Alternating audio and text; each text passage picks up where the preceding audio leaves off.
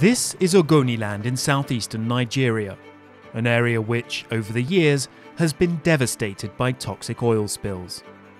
Fishermen and farmers complain that the spills have ruined their health, the local environment, as well as their livelihoods. They say international oil companies are to blame. The European Parliament wants new rules to make sure that tragedies like this don't happen in the future.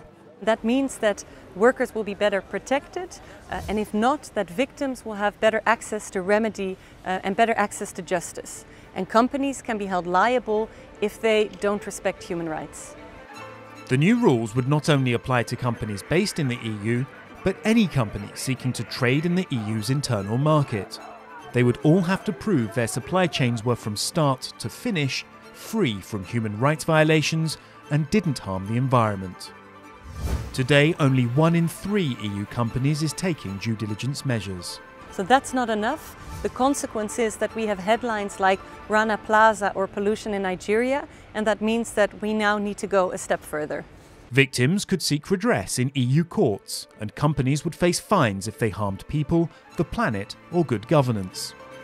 Parliament wants the rules to go even further.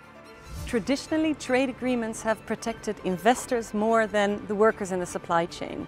It's important that we introduce these new rules before we enter into new trade agreements.